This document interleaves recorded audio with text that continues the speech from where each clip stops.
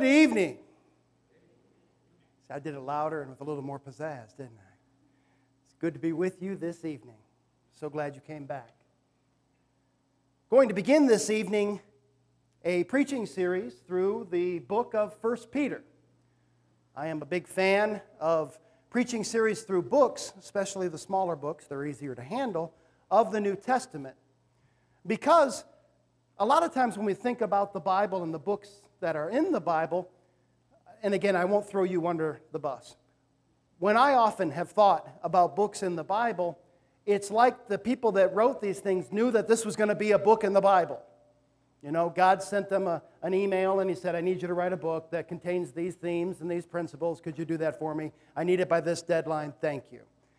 Now, most of the letters in the New Testament, obviously the exception of the Gospel and Acts, which were talking about Jesus, His life, death, burial, resurrection, Acts, talking about the growth of the church, but the rest of the letters were letters written by an individual to either another individual or a congregation, or several congregations, in the face of some issue, trying to reach out. I'm sure, you know, there are a lot of letters that we do not have. When you read 1st and 2nd Corinthians, it's obviously that there's another letter somewhere that we don't have. Same thing with 1 Peter and 2 Peter. He mentions a third letter that we don't have. But these have been preserved for us because they fulfilled God's will of giving us information, things that we needed to know.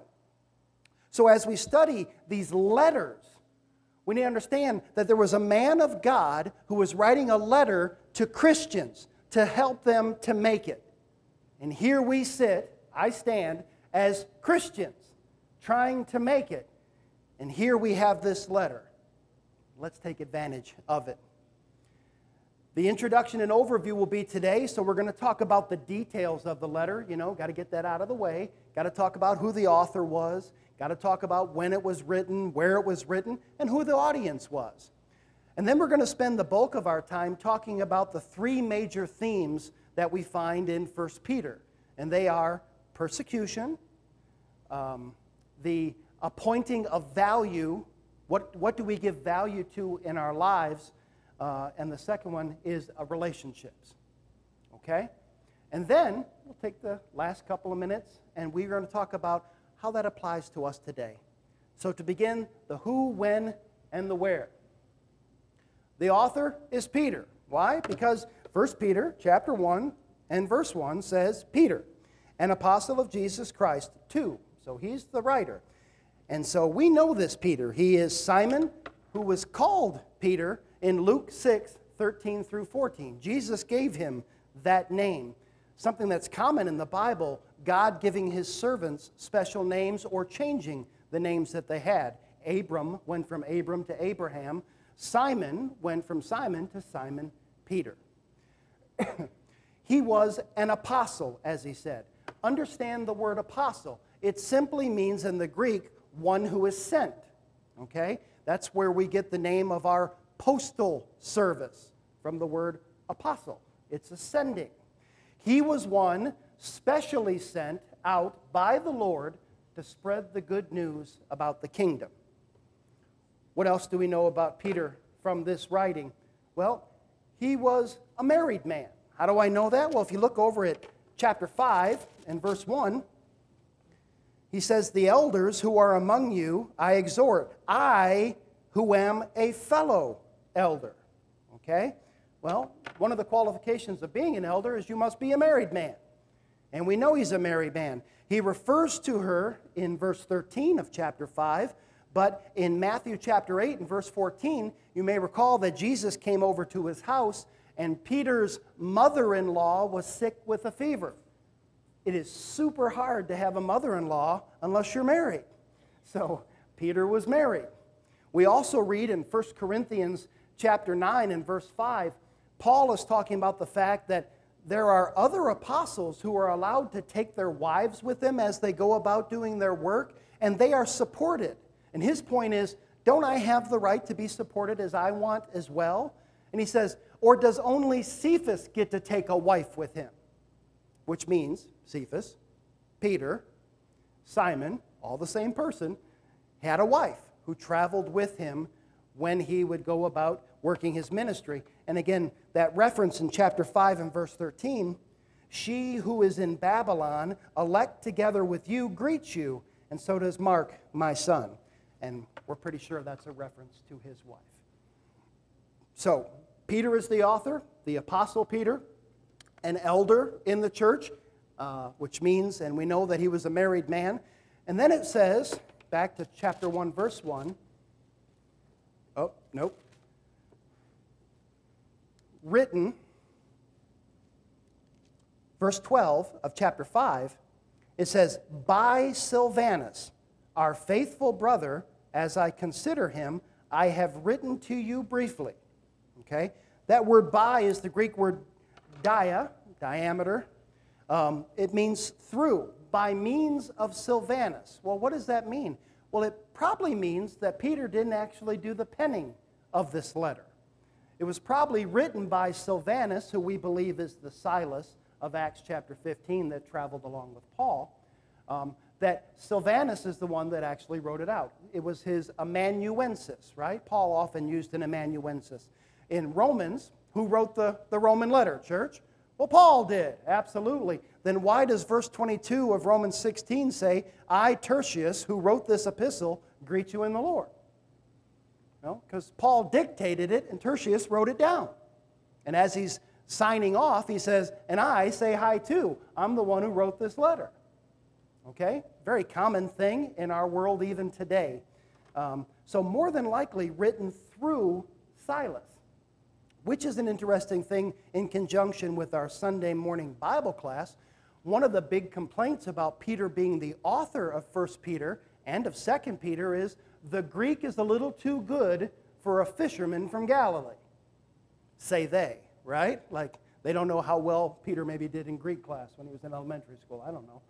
But if he's writing through Silas, well, then I might expect the Greek to be a little different, right? Because Peter didn't actually write it. He simply dictated it. So the author, obviously, ultimately, the author is the Holy Spirit, but the author here is Peter, the apostle whom we know.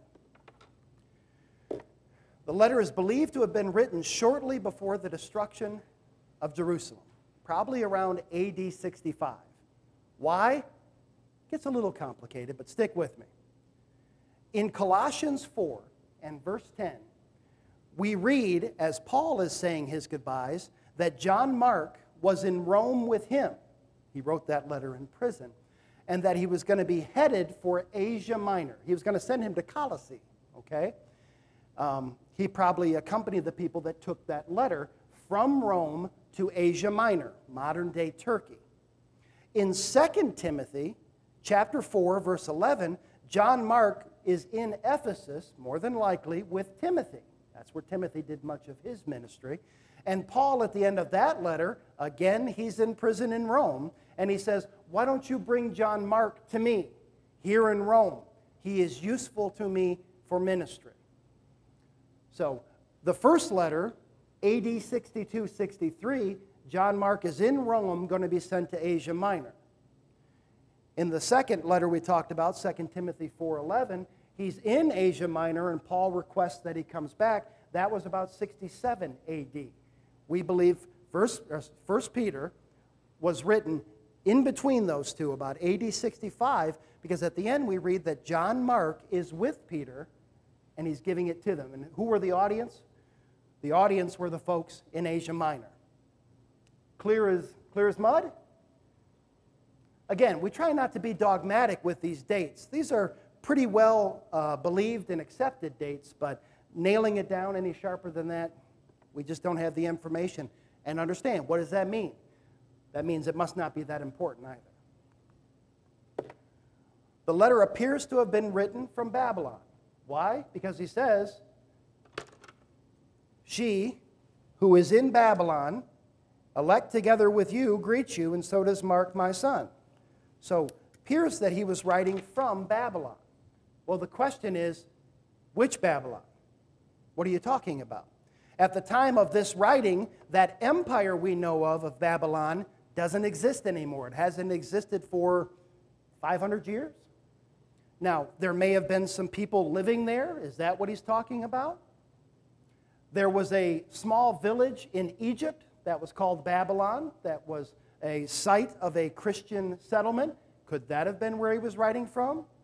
Possibly. Could he have been using the term Babylon figuratively? The Apostle John in the Revelation spoke about Rome as the great Babylon, right? So is he writing from Rome and saying, she who is with me in Babylon, wink, wink, Rome, greets you? Or could even be referring to Jerusalem in a figurative sense, since the corruption and the rejection of Christ by the Jews in Jerusalem right before its destruction. The answer is, we don't know. And again, we try not to be dogmatic. Scholars, whatever weight you give to them, lean toward him being in Rome. When you think about the John Mark thing that we just talked about, that he was traveling often from Rome to Asia Minor, that seems to fit, though. It could fit. Who was the audience? Well, chapter 1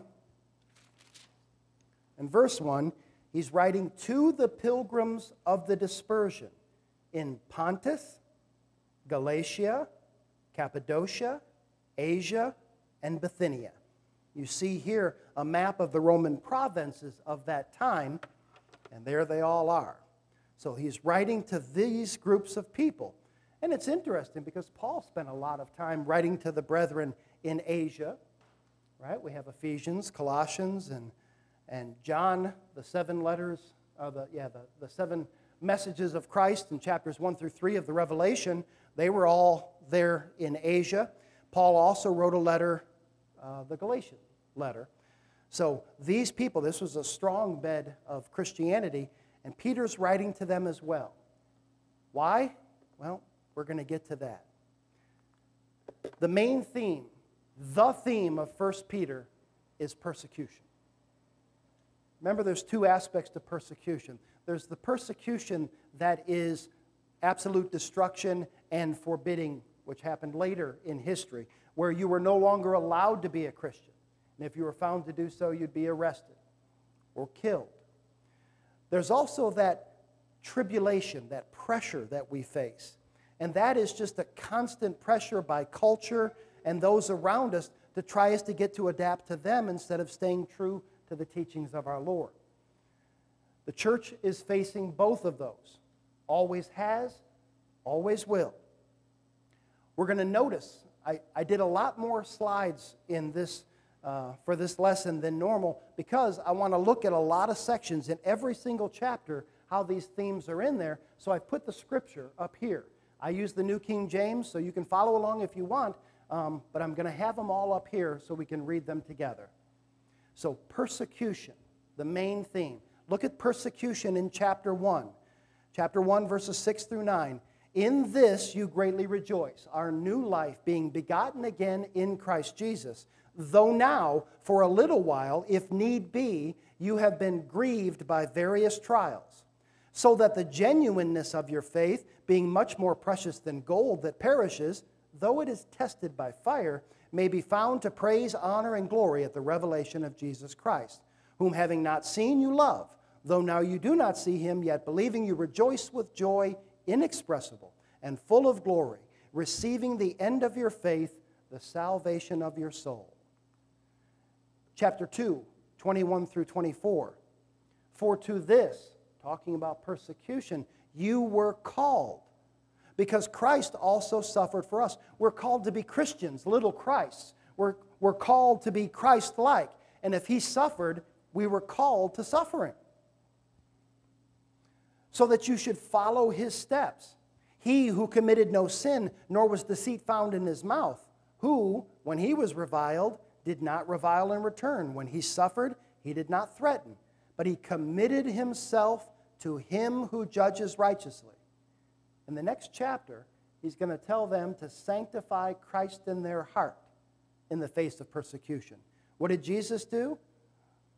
Jesus committed himself to him, to God, who judges righteously, who himself bore our sins in his own body on the tree, so that we, having died to sins, might live for righteousness, by whose stripes you were healed. Chapter 3, 13 through 17.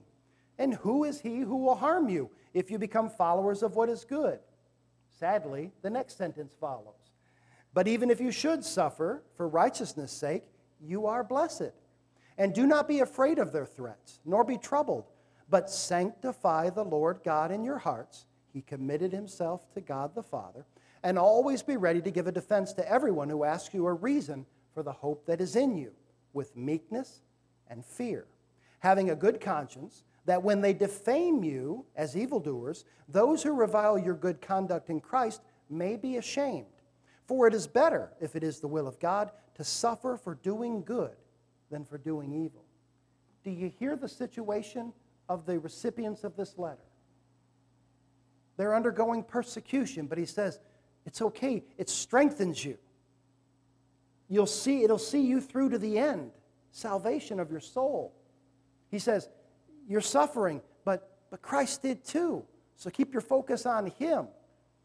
And then you can hear the complaints. But we're suffering for doing good. We're trying to help people, and we're being persecuted. And he says, I know. It shouldn't be the case. Who's going to harm you if you do good? Unfortunately, there are people that harm people that do good. And if that happens, it is more blessed for you to suffer for that. Why? Because you're shining that light, just like Jesus. Why did Jesus die? For doing ill or for doing good? For doing good. Chapter 4, verses 1 and 2. Therefore, since Christ suffered for us in the flesh, arm yourself also with the same mind. Remember how he armed his mind? He committed himself to God the Father. What did he tell us to do? Sanctify Christ in your heart. For he who has suffered in the flesh has ceased from sin, that he no longer should live the rest of his time in the flesh for the lusts of men, but for the will of God. Because he had just said, if it's the will of God that we suffer for doing good, then let's do it. Verses 12 and 13 of chapter 4. Beloved, do not think it strange concerning the fiery trial which is to try you, as though some strange thing happened to you. I hear a little bit of Elijah there. Well, why does this happen to me? It didn't happen to other people. Don't think it's strange, brethren. This happens to brethren all over. Instead of complaining about it or being shocked by it, there's me, always shocked by it when the world acts like the world. When unchristian people act like unchristian people, I seem to always be shocked and surprised. Don't be surprised. Instead, rejoice to the extent that you partake of Christ's sufferings, that when his glory is revealed, you may also be glad with exceeding joy. See, there it is, brethren. I don't enjoy suffering. Nobody enjoys suffering. But understanding that the joy that follows is the glory. That will see us through. That's what Peter is trying to write here. And finally, in chapter 5, 6 through 10, therefore, humble yourselves under the mighty hand of God, that he may exalt you in due time, casting all your care upon him, for he cares for you. Can you see in the context why Peter would say, humble yourself under the mighty hand of God? Because, you know, when people are pushing me and they're calling me names and they're attacking my family, I tend to want to rise up and swing hard instead of humbling myself under the mighty hand of God. I don't want to be persecuted. I want to fight back. That's my natural instinct. I think that's most of our natural instincts. But God says, if you suffer for my sake, you will be exalted. And so he says, don't avenge yourself. Humble yourself under God. You're not the master. You're not the Lord you serve.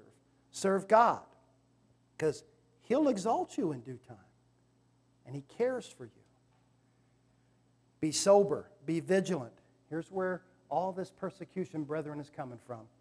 Because your adversary, the devil, walks about like a roaring lion, seeking whom he may devour. Resist him, steadfast in the faith, knowing that the same sufferings are experienced by your brotherhood in the world. But may the God of all grace, who called us to his eternal glory by Christ Jesus, after you have suffered a while, perfect, establish, strengthen, and settle you. In the face of persecution, this is how we should understand and how we should react. Focus on what you know about God. Be about it, looking unto Jesus. And you can get through this because at the end of the day, chapter 1, salvation is yours. Chapter 2, being just like Christ. Chapter 3, you're going to be the emissary that can bring the whole world to Christ through your strong and valiant suffering. And chapter 4, again, just like Christ. And here in chapter 5, exaltation. Don't look at the short term. Remember the long term. The second main theme is relationships. This is a common pattern we see in the New Testament. If you think about Ephesians and Colossians, they're so similar. You talk about the relationship with God, and once you have that right, then the authors usually turn to all of our relationships in life. Even Jesus did it. What's the one commandment we should do? Love God with all your heart, soul, mind, and strength.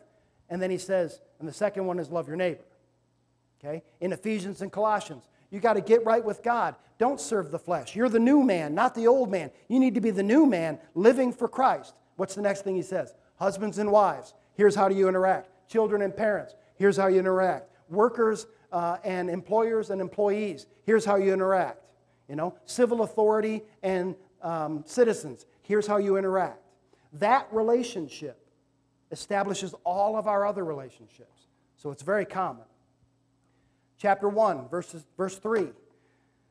Talk about relationships, brethren. Watch the building relationships. By the God and Father of our Lord Jesus Christ, who according to his abundant mercy has begotten us again. So, the God and Father of our Lord has begotten us again. What does that make him of us? He is again our Father, just like our Lord. Verse 14, we are to be as obedient children. See the relationship? He's our Father, our loving parent. We are obedient children, not conforming ourselves to the former lusts, as in our ignorance. Verse 17, if you call on the Father, who without partiality judges each according to each one's work, conduct yourselves through the time of your stay here in fear. Why? Why do I live this way? Because of your Father and what you know about your Father and how that he will judge you who are suffering. Remember 1 Thessalonians and 2 Thessalonians? You who are suffering, what are we going to receive? Comfort. Those who are persecuting us, what are they going to receive? Trouble. Don't forget that. The relationship starts, though, with our Father, trusting him. Verse 23, having been born again. See how Peter is just in the first chapter, keeps helping us to understand we're not the people we once were. We've been born again. God is our Father. There's a relationship now between the almighty creator of the universe and us. And that changes things. How does it change? Look at chapter 2, verse 2.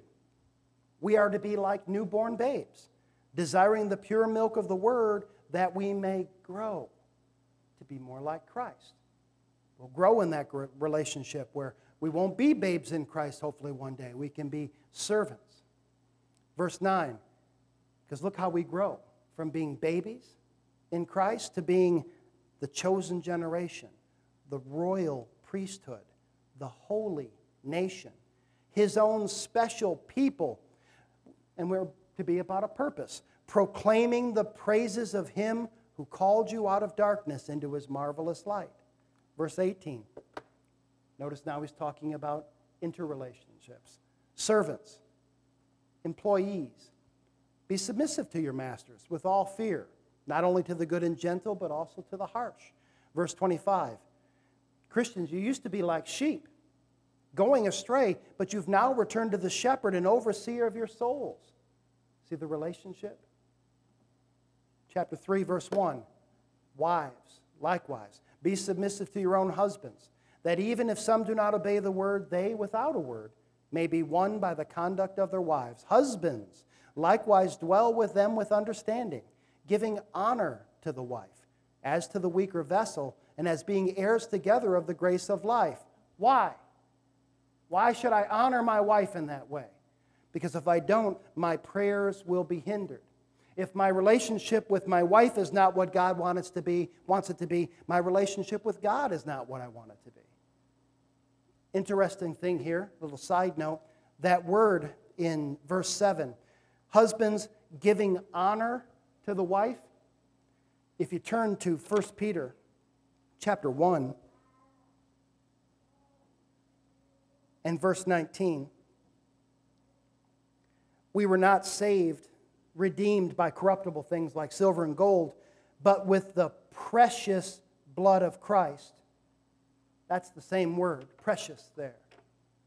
Here in verse 7, you could say, husbands, giving honor to your wife. Husbands, making your wives precious in your sight and in your life. Relationships. Chapter 3, verse 8. Finally, all of you, and again, you can tell Peter was a preacher like me because he says finally. But you know there's 2 more chapters, right? Finally, all of you, be of one mind, having compassion for one another. Love as brothers. Be tenderhearted. Be courteous. That's the church. All of you, not just husbands and wives, all of you love one another. Support one another. Verse 15, the relationship again. It's hard though. It's not easy. It doesn't come naturally, Lord. But if we sanctify the Lord God in our hearts, not only will we be able to do that relationship He demands, but then we're going to be reaching out to the persecutors. And they're going to hopefully see and hopefully ask. And we'll have an opportunity to bring them into this relationship with God. Chapter 4. And above all things, have fervent love for one another. For love will cover a multitude of sins. Be hospitable to one another without grumbling. As each one has received a gift, minister it to one another, as good stewards of the manifold grace of God. If anyone speaks, let him speak as the oracles of God. If anyone ministers, let him do it with the ability which God supplies, that in all things God may be glorified through Jesus Christ, to whom belong the glory and the dominion forever and ever. Amen. Help one another, love one another, and the relationship between you and God, the gifts and talents you've received, use for one another and help one another. Can you minister? Minister. Can you teach? Teach. Can you lead singing? Lead singing. Can you teach little ones? Teach little ones.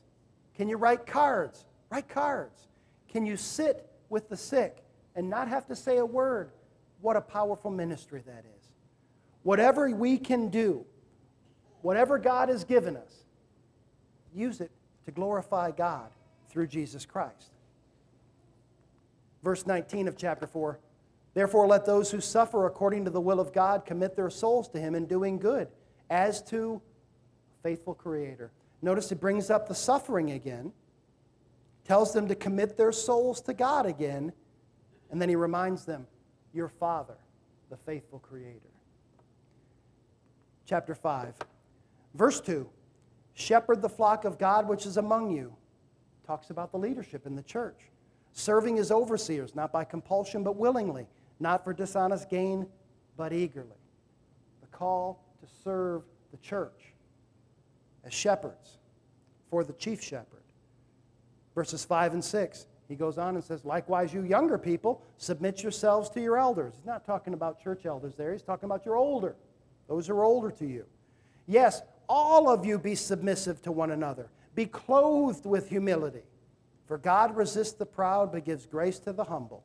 And then that verse again about humbling ourselves under the mighty hand of God. Why? Because He loves us. He's our Father. And we have this relationship with one another. So we love one another and care for one another.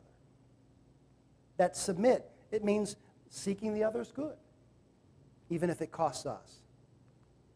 Finally, with relationships, chapter 5:9, resist the devil, steadfast in the faith, knowing that the same sufferings are experienced by your brotherhood in the world.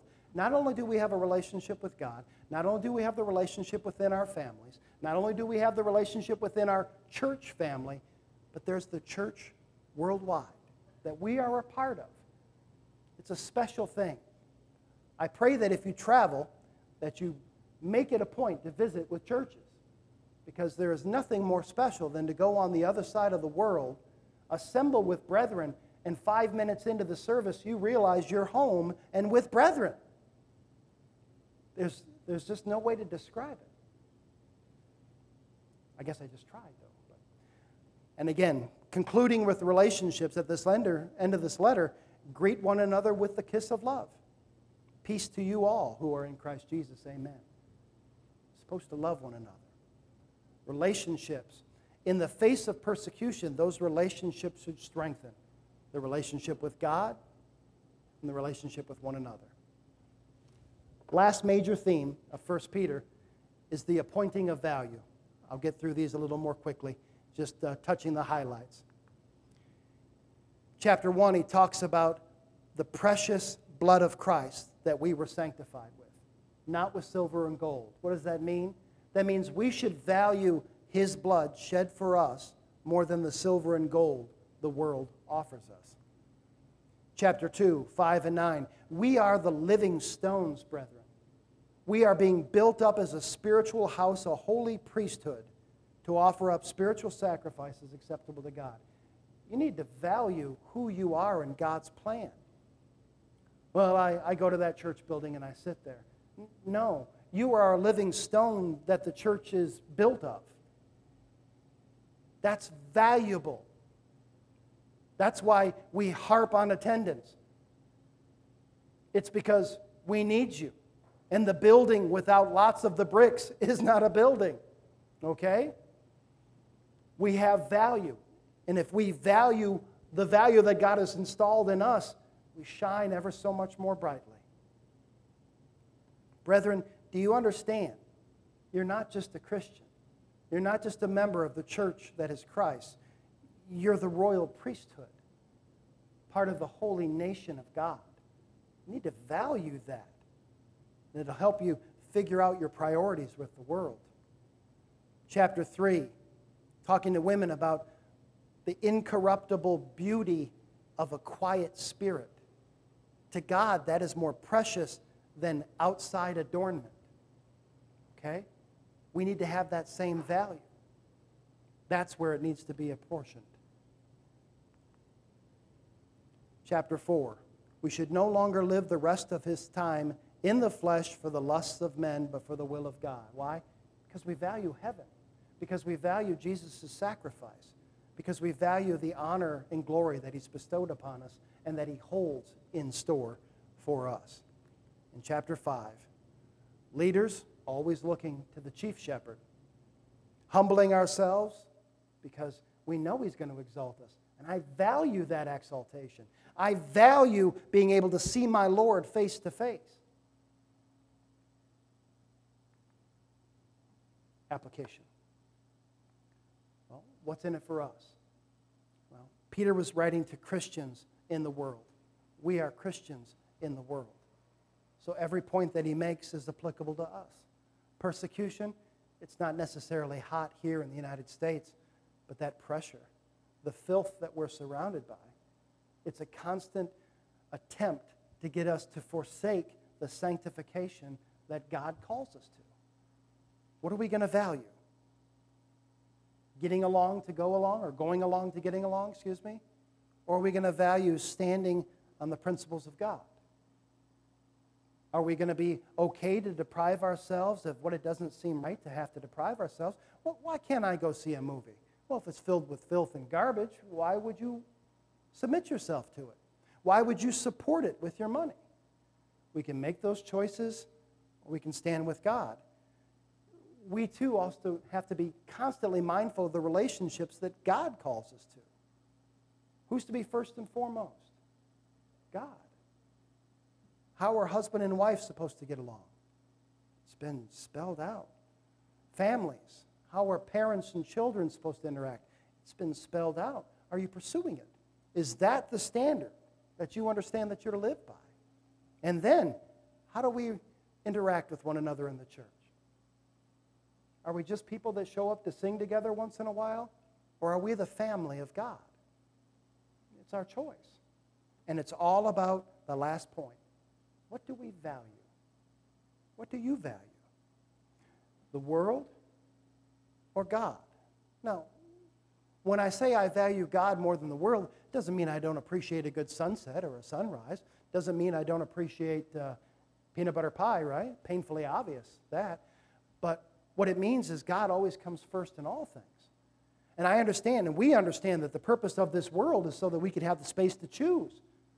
So we're not going to use that wonderful gift to choose poorly. Instead, we're going to use this wonderful gift to work His will because we value the relationship He wants with us. How much? Look at the cross. So much in this letter. Brethren, called to God through the blood of His Son, those of you who are Christians partook of that great grace and came, washed yourselves of your sins, dedicated yourselves to putting God first and foremost in all aspects of your life, to die and to rise again to live for Him. Easier said, easier begun than done. It's difficult. The world is constantly trying to get our attention, trying to shift our values, trying to change our relationships. If you haven't been doing what God has told us to be doing, turn back. He still stands. He is unchanging. If you're not a Christian, God calls you to Him. He loves you so much that He sent His Son into the world to live and die for you because He just wants to have a relationship with you. He wants to be with you forever. If you've never taken up His offer, why not this evening? If there's anything we can do to help any of you, we'd ask that you come forward as together we stand and sing.